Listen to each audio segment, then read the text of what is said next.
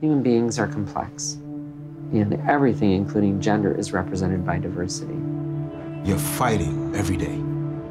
You're fighting to be who you are. You're fighting to feel comfortable in your own skin. And that's just like at home. And then you have to go outside and you have to like fight a whole another battle. When you see yourself, what do you see that maybe you'd be interested in changing?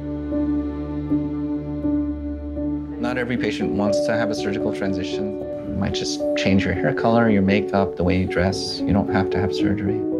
I see a subset of the transgender population, only those patients who desire transitional surgery. Goodbye to this face. Yeah. She has this internal image of herself that is very mismatched to her external appearance. And we're just gonna make her external face and her internal identity match.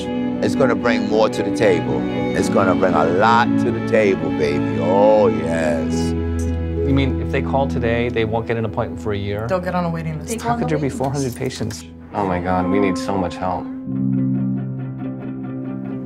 Insurance is giving me a hard time about some of the notes. Not medically necessary, cosmetic, defer, deny, delay.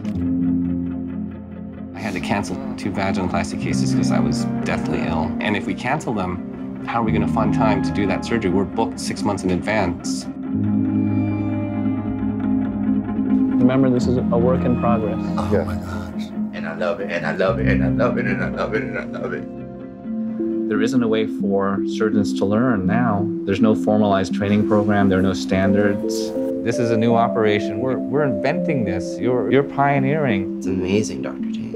I'm ready. Nervous? Yeah. Are you? I deserve a healthy and happy life just as anyone else does. I cannot, I can't express how happy I am. I'm very, very grateful to have you here.